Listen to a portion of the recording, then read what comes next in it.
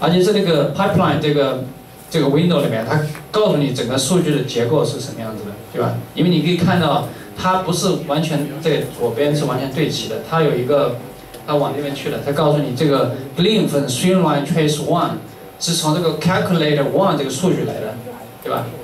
然后还有一个就是说，如果你改了这个 calculator one 的数据，它会影响你的这些数据的，它是有一个下面就自动改，它有一个逻辑关系在里面。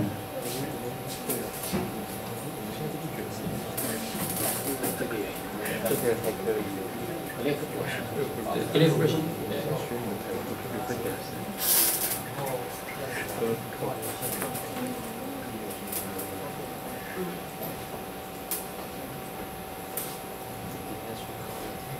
然后这个 streamline 它也可以有不同的 color， 对吧？你可以用不同的 contour。那这个时候我用的是一个velocity 的 magnitude， 当然你可以换成其他的颜色，如果你不需要颜色。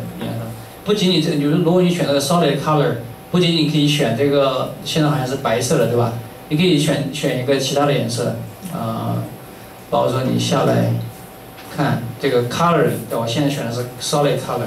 你如果你不喜欢这个白的颜色的话，你可以换一个其他的颜色，比如这个黄的颜色，它就变成这样子，对吧？所以你可以定 customize。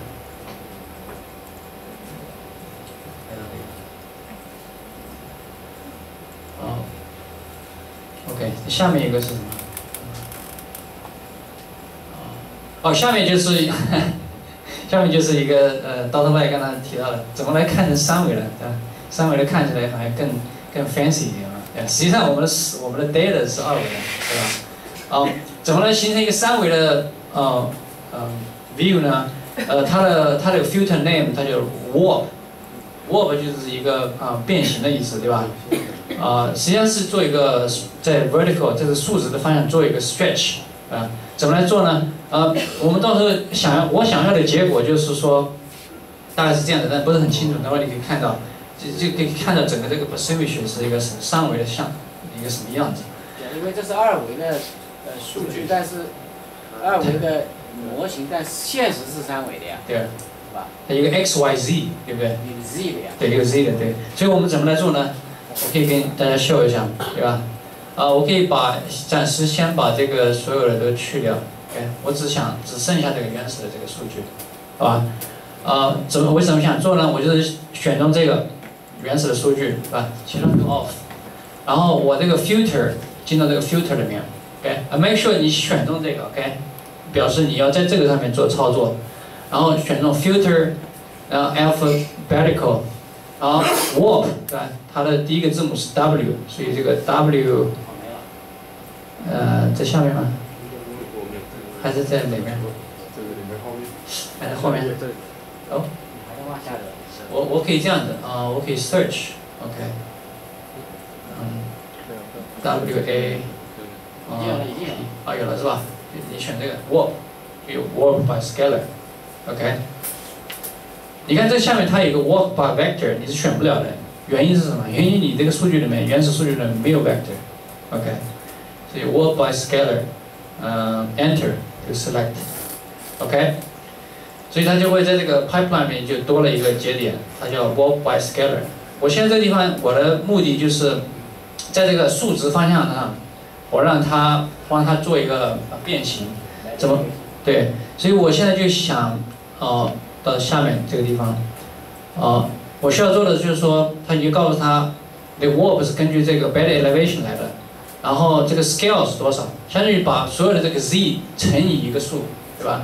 它是一个 scale， 乘以5，看好像我这个上面写了多少？10是吧？我用了个10，用10效果更好一点。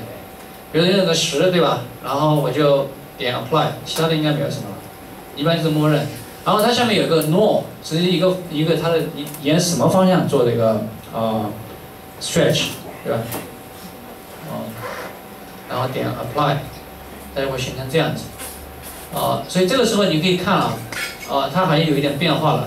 那我们希望看到三维的，那这个时候你就要把这个2D 点它一下，让它变成 3D。OK， 这个时候你才可以再做旋转。在三维上。 对啊，然后你再 zoom 进去就可以看到，它这个核是这样子，所以这个主的核槽在这，然后它好像 split 变成这样子，对吧？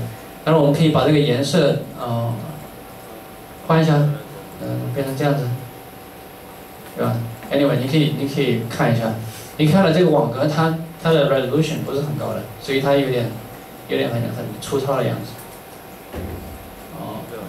bed elevation， 我可以把它稍微改得好看一点。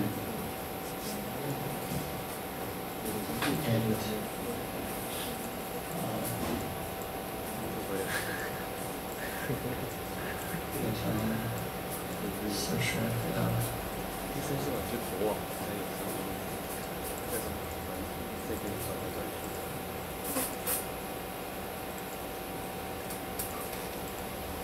对，它就会像这样子。当然，你觉得这个不好的话，你可以改这个 scale， 比如说改成15，那这个 stretch 就更大一点，就变成这样子，看着像三维的一样。非常好。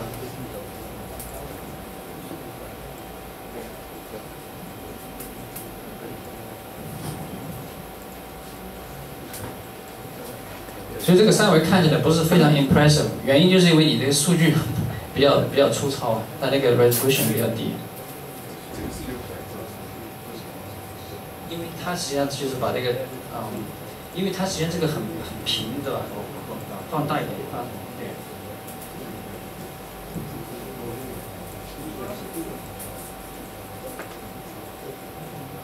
可以了。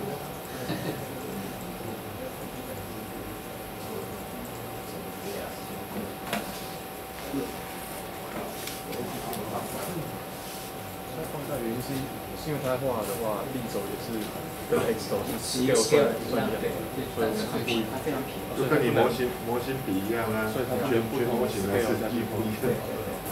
只是你拉伸一点，所以就是应该算展示用。它这个里面有没有一个 smooth 的功能？有 smooth， 有。那 smooth 完了以后在哪里？不是，就是现在你看。他为什么高了再 clip 这样？这个就有一个洞啊，里边 clip 就有一个洞。可以的呀。把它高了多少高层呢？要不当然。边界就很高。它这个有没有？因为现在是完全高。考自己测。自己计算的。高线程。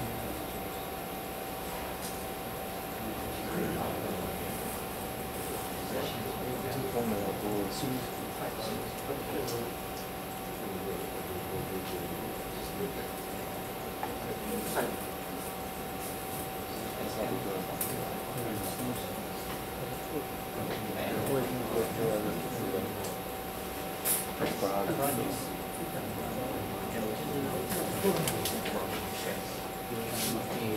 就是做一个插纸，实际上就是现在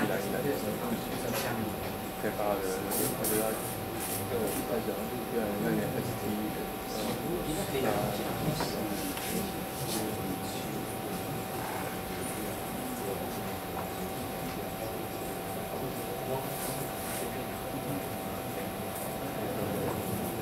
看一下它寿命，因为这个大它有套规定。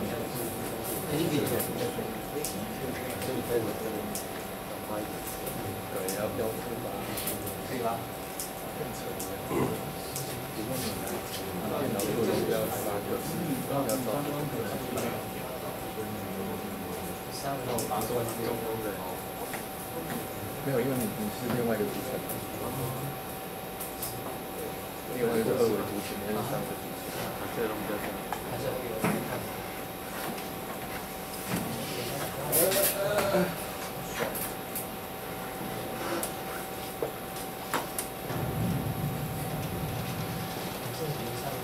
也点这个布，然后那条皮是不是？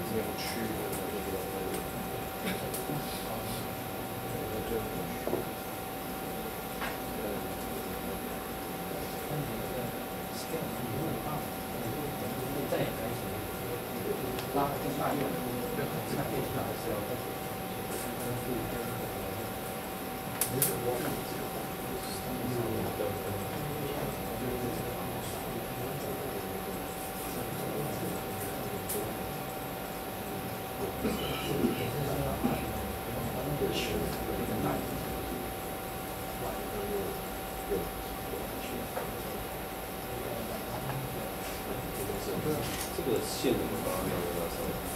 哦，这个线拉不上来，钉在上面，不能上来。啊，这个有人问说这个怎么把这个 streamline 放在这上面 ？OK， 原则上这个不行啊，因为你这个是3维的吧 ，streamline 是2维的。它在下面。啊？如果它在上面，你可以放在上面啊，你可以把它挪到上面啊，可以看的，可以的，可以啊。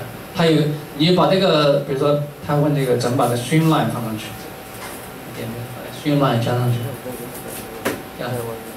因为 streamline 如果不做任何东西的话，它是不行的。可以在下面，但是他问怎么把它看着好像在上面，对吧？因为这个2个是一个互相矛盾的。哦，那个transparent 啊。不需要 transparent， 把它挪到上面，可以把这个，它也可以做个 translation。所有的 data 它都可以做 translation， 就是把它，比如说你把它往上挪个10米或者20米，对吧？然后把它放在上面，或者做透明嘛，对吧？你把这个做成透明度，对，就可以看到后面的。现在是没有透明度了，对啊。所以这个东西还要 be creative 啊，到最后就是 scientist 变成 artist。所以它在那个 Z 那边它改成 normal 那边改成0就可以了。normal 变成0。你把这个高层这个 3D 这个，你把 normal 改成0。啊，那 normal 你要改的话，你这个就不是3维了。那你还不看是它 Z 值的放的位置。方向对吧？啊。它的高度放的高度位，所以你把那个 normal 的 Z 改成0。Z 改成0。对，这个它现在 normal 是1嘛。哦，你改一下，它会什么效果？就是这个啊。对啊。对，这个改成0就。这个大概最后一个问题吧。啊，这个我肯定不 work。你 apply 看看。apply 就可以了。那就我的意思，它就没有方向了。就变成2维了。对啊，它就没有方向了。对啊，就没有必要做这个。但做 stretch， 它就整个靠到这个方向。我再试试看负1试试看。那你往下吧。变往下涨。地形不一样。就变成这样子了，反过来了。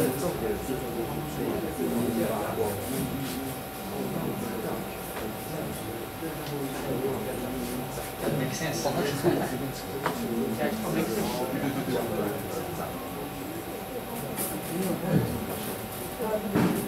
但是你可以这样看啊。或者你可以把这个 streamline 挪上来也可以的。或者这样的话，你就照看。哦，这样也，但是你就看不到3维了嘛，要不你就没有意义了嘛，没有 point 了。那你还要做这个3维干嘛？这个没有办法，因为你这个2维的数据啊。对啊。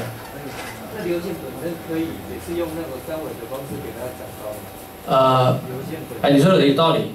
但问题这个是 DDM 长高嘛？啊。现在是你现在长高的是那个。对。我们可以 try 一下，可以试一下。这我从来没有试过，因为因为这个没有什么太大的物理意义，对吧？是一个假的3维的。那个谁说的意思就是说，在这上面再做个 stream tracer。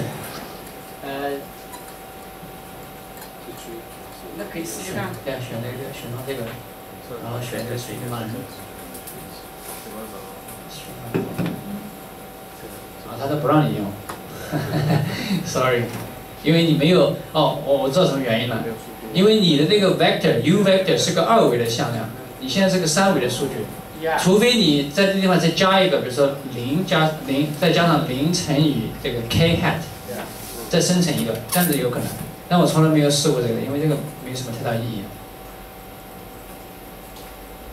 以后就可以去 explore 这个。对啊，这个 combination 太多了，对吧？而且他们很多这个 conference 他们都有专门的一个这个 competition， 就是 visualization competition， 看谁做的这个东西更漂亮，对吧？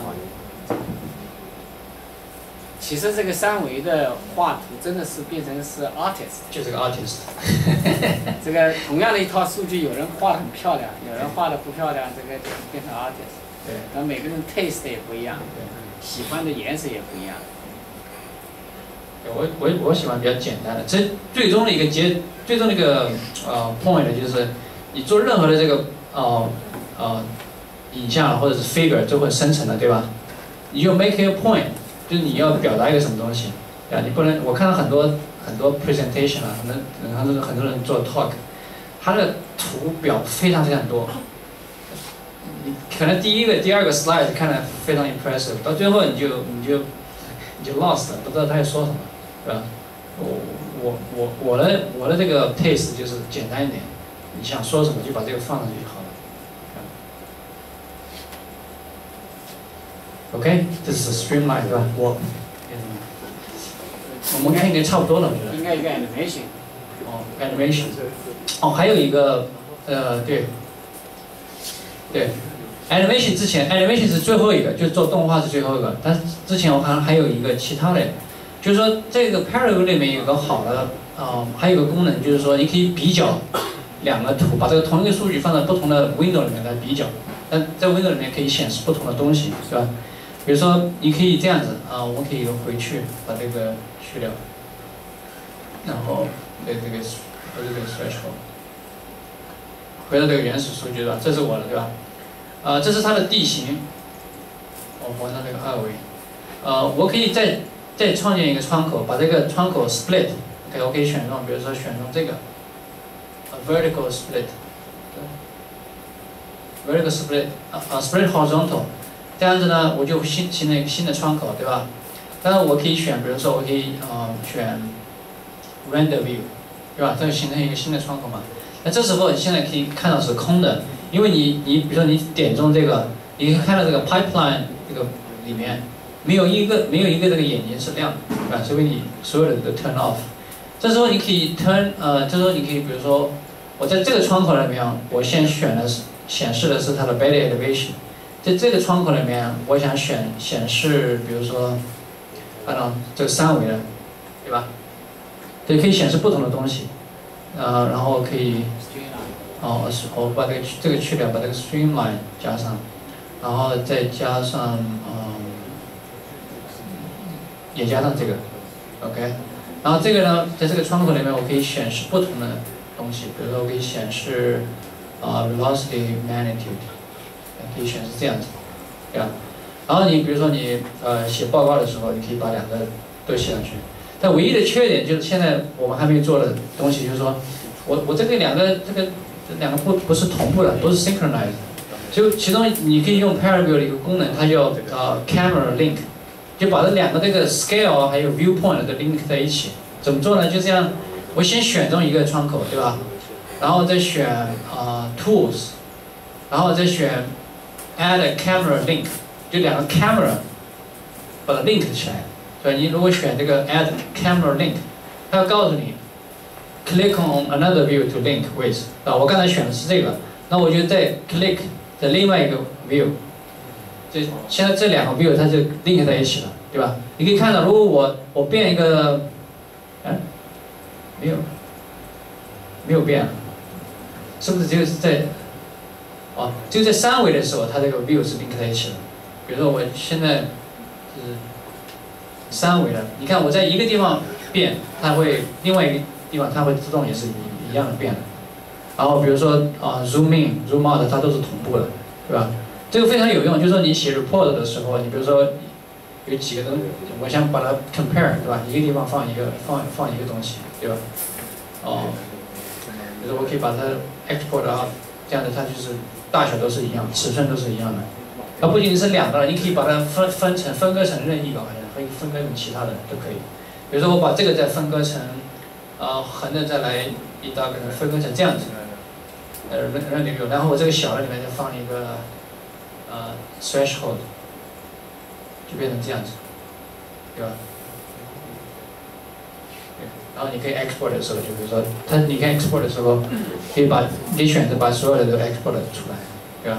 就一个像一个 sub figure 一样的。这个功能我是经常用的。可能咱们时间也不是很多啊。下面一个就是怎么把这个图给打印出来，对吧？我现在先把这些全关掉。我想秀的就是怎么把这个图生成一个 high quality 的图，在你写报告或写论文的时候。生成图呢就是 File， 然后选 Export， I think is Save Screenshot，OK。然后这地方它会选你的 resolution， 对吧？然后还有其他的选项 quality。一般来说，它这个 default resolution 是非常小的 ，OK， 它的 resolution 跟你的这个屏幕的 resolution 是一样的，但这个非常低。一般来说，我就把它弄高一点，但是我想保持它的比例，所以我改动这些之前，我先把这个东西一个 lock 起来，点一下这个，它选上 lock aspect ratio， 然后你可以改了，比如说我想长度，我就让它弄成比如说3000个 pixel。然后你可以看到，点一下其他地方，你可以看到它的宽度，它就自动会同样的 ratio。一般我就要弄得非常高，因为你 publish report 或者你提交论文或者是 journal paper， 它会有一定的要求，对吧？你的 resolution 不能太低了，所以弄成这样子，然后你点 OK， 然后告诉你存在什么地方，咱们给它存到 desktop， 给它一个 name。所以你到那个 desktop， 你可以看到有一个file， 这就是你生成的这个，对吧？对。当然我一般在这个 export 之前，因为我不喜欢有这个 background， 我一般把它弄成白的，啊，它之所以它是弄成 default 是灰的，是因为它保护你的眼睛，对吧？如果你是纯白的话，你一直盯着看，这个眼睛会很累。所以一般来说，我会把这个先变成白的。怎么把它变成白呢？它有一个叫 edit setting， color， 这个 color， 可能如果你的 version 跟我不一样的话，可能不太一样。但是主要还是这个 edit 里面有个 setting，OK， 我把它变成这个background 是哪个来着？这个 background 对，我 background 把它弄成白的，比如说白。OK， 它就变成这样子，对吧？当然，你变成白了以后，你这些，比如说 legend， 它如果它的文字是白的，那你把它变成其他的颜色，要不然你看不见，对吧？比如说你这个地方color plate， 它有个 text 我把它变成黑的。OK， 那这样你可以看到，对吧？然后你在 export 以后，这个图像就不会有这种灰的底在里面。OK， 所以下面一个我想给大家介绍的是怎么来生成一个 animation。所以这个 animation 我可以给大家先放一下，因为你的 folder 里面也有，是这样的，它 looks like this。它是这样的，是基于同样的你们用的这个数据。它在这个在 paraview 里面有两种方法可以生成animation。一个办法就是本来你那个结果就是个unsteady， 随时间变化的，对吧？那你当然可以一个 frame 来显示你的这个结果，生成一个 animation。另外一种方法就是说，你只有一个时间点上的这个数据，怎么来形成一个？它叫 static animation， 对吧？我这个animation 是这样，就是说这个流速场 ，velocity field， 它就是就这个时间刻时间点上面，它是不变的。它变的就是我在这个地方，放一些 particle， 或者你想要把它放一些鱼在里面，对吧？鱼跟着这个水会流到下面去。根据这个来形成这个animation， 它叫 static animation。你会问，你需要表达一个什么意思？这个通过这个我可以像有一些他们搞鱼的一个生态，他们需要知道 residence time。对，比如说 residence time， 对吧？或者 sediment particle， 这个泥沙的颗粒，它有些地方它非常快，有些地方非常慢，对吧？那至少从这个 animation 它告诉你，就是说，大家都从这个 starting point， 对吧？大家都像赛跑一样，大家都从这个地方走的话，这个 channel 在这边的这个 channel， 你看那个水是分了，一部分水分到这边，一部分水分到这边，对吧？在这边的这个 channel 它流速是非常快的，对吧？跟这边的这个比较起来，如果你有泥沙均匀的分布在这地方的话，那泥沙在这一部分的这半部分的这个泥沙，它往下走，它会走到这边，而且它到海里面的速度是更快一点，对吧？它会先到海里面去。所以，给大家一个，你为什么要做这个 animation？ 所以这个 animation 呢，做起来稍微有点复杂，所以我把这个steps 都写在这边。它是基于在你建立的这个u vector 的基础上，所有的做这个东西都必须要有一个流速场，对吧？我可以给大家看一下怎么弄。是哪个u vector？ 这个 calculator u vector 对吧？那我把先选到那个 calculator，calculator， 然后 create a streamline，OK，use a line source。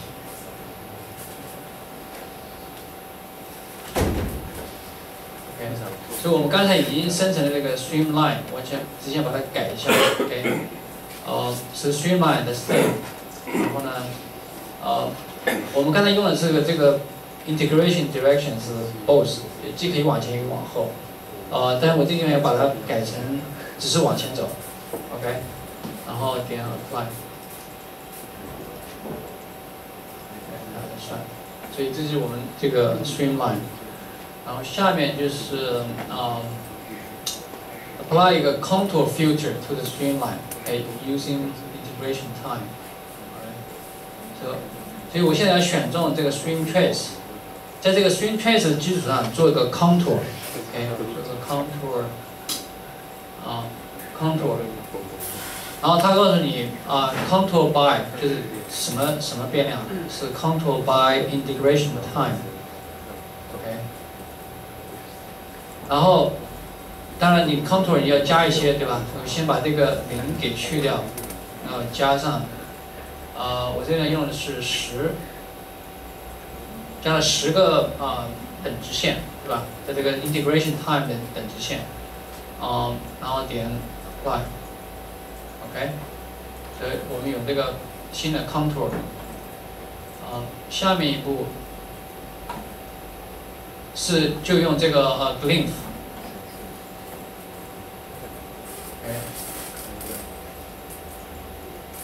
off the scale mode， constant scale mode， 所以我选中这个 contour， 然后再做个 glyph， 然后他说turn off the and 用这个是一个200。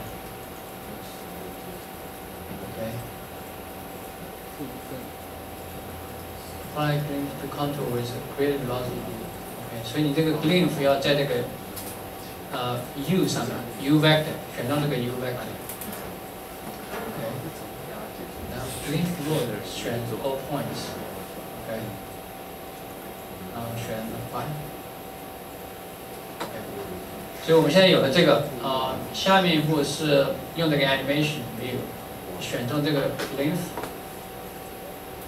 为了看得更清楚点，我把这个 background 给改过来。background 还是用那个灰颜色。原来是什么颜色？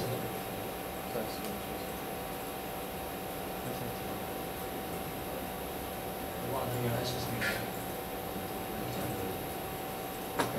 OK， 然后是0。然后把那个 view， 把那个 animation view 打开，就选择那个 view animation view。下面一步是mode 变成 sequence。mode sequence 一共有100个 frame， 就是我生成个 animation 需要有100个 frame。然后呢，这个是变成这个 contour created。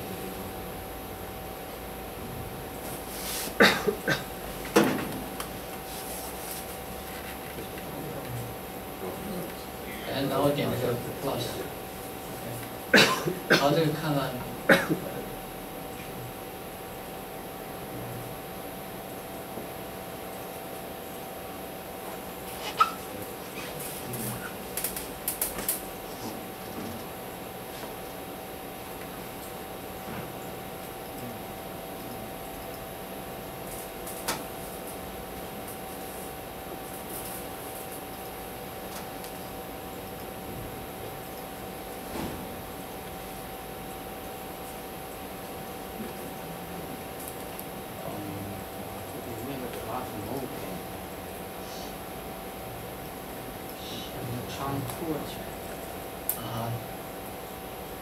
contour 这个，我先把它去掉，关掉。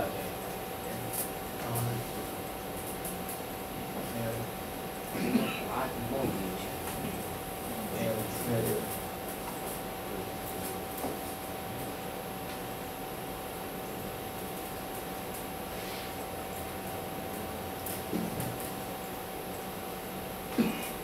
我这里还是用这个 contour。这是 R 的设备是吧？用 R 设备是 3D 的。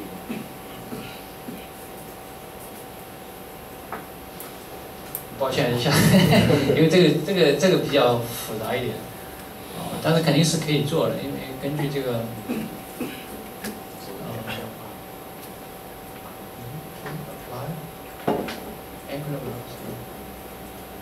稍微看看。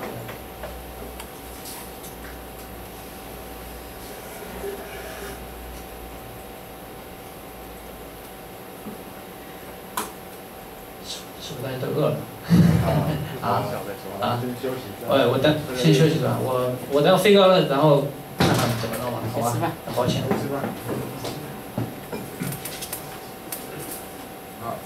好，那我们谢谢刘教授哈。那我们餐盒一样在外面，下午1点半，谢谢。